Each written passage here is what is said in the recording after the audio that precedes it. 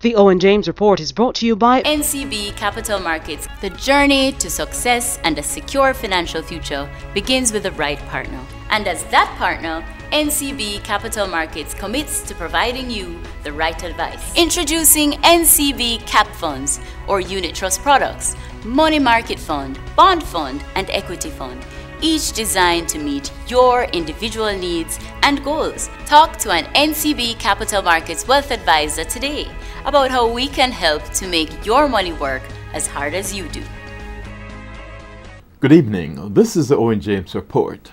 National Commercial Bank Group, which last year, February, delayed its listing of $258 million worth of shares on the New York Stock Exchange on pricing concerns by investors, says as Jamaica's economic conditions and investor confidence improve, such a listing could be considered. NCB's Managing Director Patrick Hylton was answering my question at the banking group's Meeting of the Minds media breakfast today. What we have to continue to do is to monitor the environment there to see how investor sentiment is towards Jamaican risk. And whenever you get clarity in terms of the feedback that there is a positive sentiment to this type of transaction, is when we have to make the decision, do we go forward and when. So that is something that, if we look at there are several factors that go into that. Risk is the major factor at this point. So let's say country risk in the sense that people want to see the program sustained over time and to see the institution perform within that economic environment. So you can't separate the two things. Hylton also said unequivocally that despite the acquisitions in the financial sector at this time, the bank had no plans for such acquisitions and was more focused on driving efficiency within the organization. On another issue, Hylton says NCB, in its quest to improve efficiency, will be equipping all its branches island-wide with smart technology, which has been at about 6 branches since late last year. The cost of this exercise is $500 million Jamaican dollars.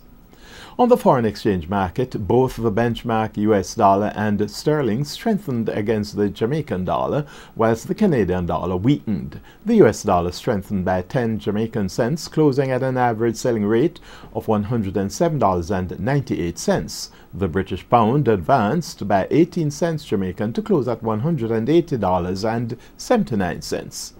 News on the Jamaican Stock Exchange now. Losses by a mix of financial and manufacturing stocks triggered falls in the indices today.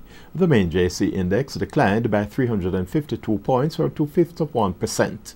32 stocks traded, with 7 advancing, 12 declining, and 13 holding firm.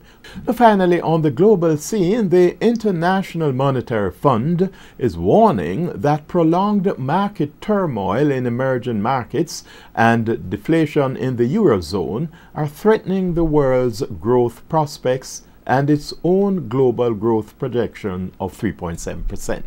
An IMF staff report prepared for central bankers and finance ministers from the 20 richest economies, the so-called G20, says recovery is still weak and significant downside risks remain. The report says market volatility from Turkey to Brazil is threatening its own growth forecast.